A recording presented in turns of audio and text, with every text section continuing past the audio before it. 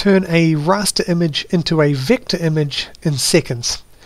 This is a raster image. As we can see, it's pixelated, pretty high quality, not superb but not terrible. We want it to be vector.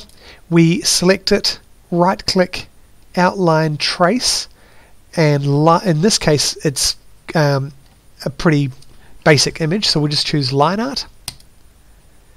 It then gives us these options. This is the original image. This is what it's going to turn into. Here we've got elements to remove from the image. So we could say remove the background color, and it's going to do that, but it's not removing the white from the whole image. If we say remove the background color from the entire image, we do that. We're now just left with black. If there were other colors like on his t-shirt and things, we'd see those as well. But if we're happy with that, we just click OK. Now we have still got the original image, and now we've got a vector version of the image. It's not 100%, but if you zoom out, you think that's pretty damn good.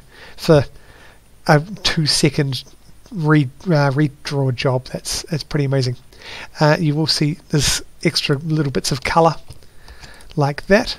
So if that was pink and blues and stuff, that you'd still get those.